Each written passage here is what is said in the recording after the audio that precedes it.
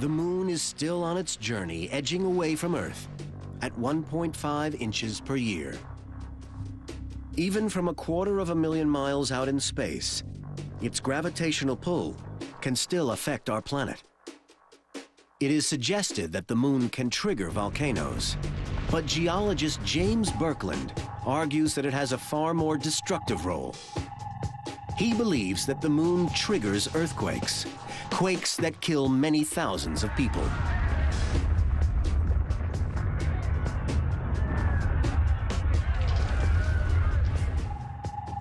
(1994), and Berkland travels to Peru to witness that rare moment when the sun and moon perfectly line up, creating a solar eclipse. In Peru, a large earthquake is called a terremoto, and we saw this great eclipse, and the Peruvian guide said, "I am so glad you were able to see our eclipse.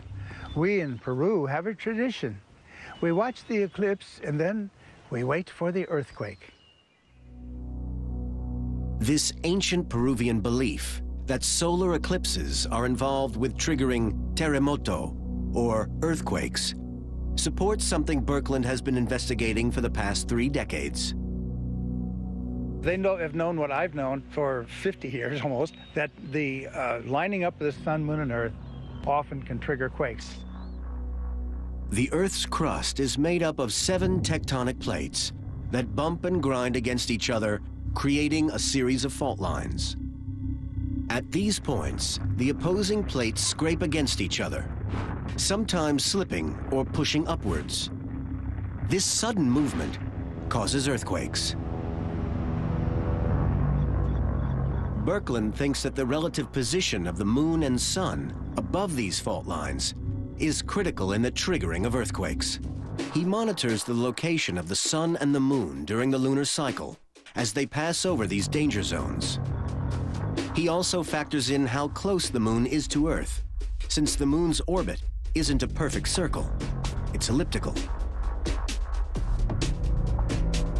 The nearest point of the moon's orbit is called perigee, and its furthest is called apogee. At perigee, the moon's pull on the Earth is 20% stronger than at apogee. Now, the Earth is here, and the moon travels around the Earth in a very elliptical orbit.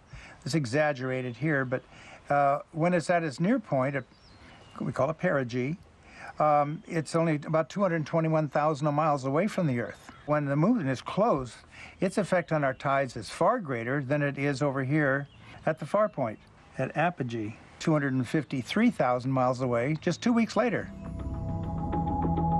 By combining all this information, Berkland calculates how much pressure the moon is putting on certain fault lines around the world as it passes overhead. He suggests that a new moon at perigee can actually cause unstable fault lines to slip. His technique has allowed him to predict several earthquakes in the past decade. But his theories are controversial. In 1989, Berkland was suspended from his job as county geologist for Santa Clara, California, until he promised to stop making predictions that caused mass panic.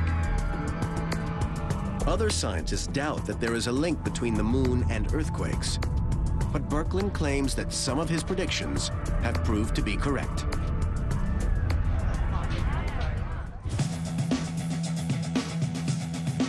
October 1989. Berkland warns the city of San Francisco that a big quake is about to strike.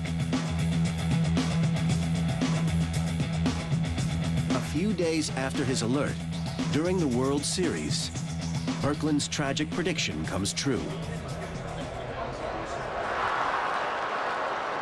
When the World Series quake hit, I was on the 7th floor of the county building. When, boom, the P wave hit. And for 2 seconds, I was elated. I got my quake!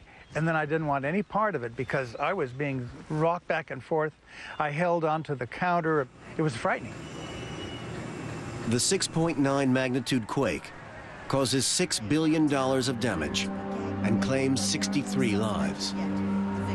It's the biggest earthquake to hit San Francisco in 80 years. To help police with Predicting a 6.5 to 7 from the Bay Area when we hadn't had such a quake since 1906 quake is a pretty good call. Berkland's ideas are radical, and the exact nature of the moon's influence on earthquakes is not well understood.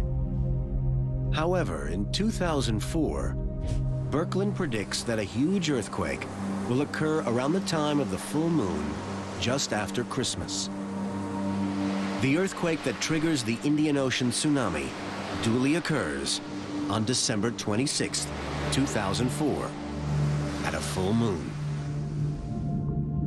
In 2005, Berkland predicts a 7.0 earthquake, and within weeks of his prediction, a 7.6 magnitude earthquake hits Pakistan just after a solar eclipse over the country. Could this be a demonstration of the moon influencing our planet? Even though that influence is waning.